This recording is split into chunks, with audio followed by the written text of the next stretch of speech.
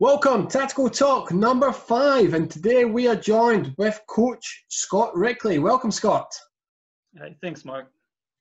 Okay, so hey, we're going to talk about your '05 girls, and I'm very curious to ask you about your game against Emerald City, which obviously took place earlier on in the season. Now, leading into this game, you were currently playing a 4-2-3-1 formation. However, you changed your formation leading up to this game to a 3-2-4-1. Now, Scott, why did you change?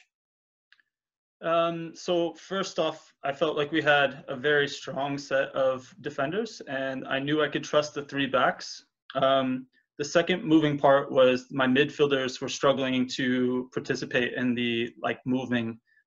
So we would get caught out in the attack, and then we would really give up a big midfield presence.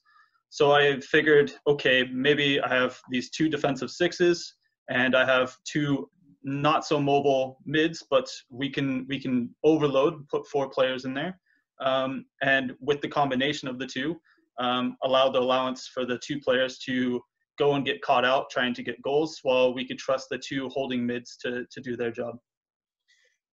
How did your opponents set up in this game, and also how did they match up against your new formation?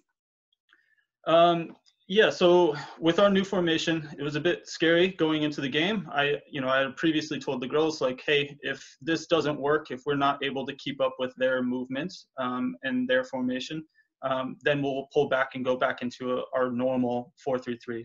They played a 4-3-3, so they knew exactly where the problem areas were going to be. Being in the channels and us going to a 3-back system, they had 2 high wingers. Those high wingers were going to be attacking our back line quite often. That being said, with our extra midfielders and our wide players, I told them to go and double back on them whenever we were to lose the ball. So there was a lot of midfield movements to press to make sure that it wouldn't go out wide, and then a lot of movement for our players to go and help the outside backs from the wide mid players.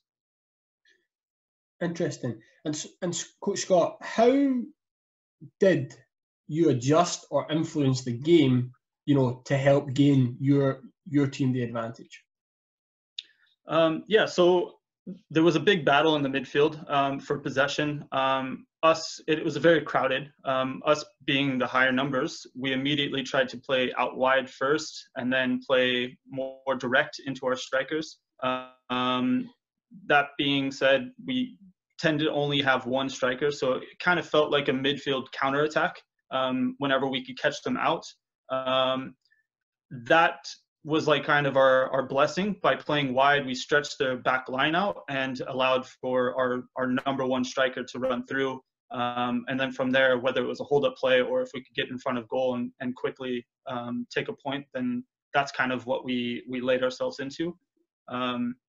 Outside of that, quick midfield presence to win balls back again and try to really hound their top 3 to make sure that we weren't going to lose the game in that sense. And I know you won the game, Scott, 2-0. Talk us through the goals. Yeah, as I said, quick movements out of the midfield once we gained possession, playing to wide players and then playing balls through the middle, semi over the top or on the ground at an angle. Finding our striker's feet or pulling her into space.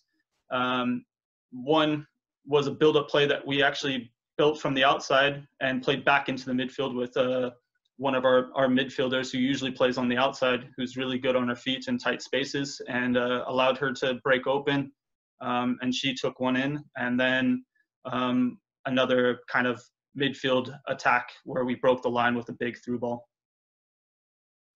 Fantastic stuff. Thank you for your time, Coach Scott. Tactical Talk, episode 5.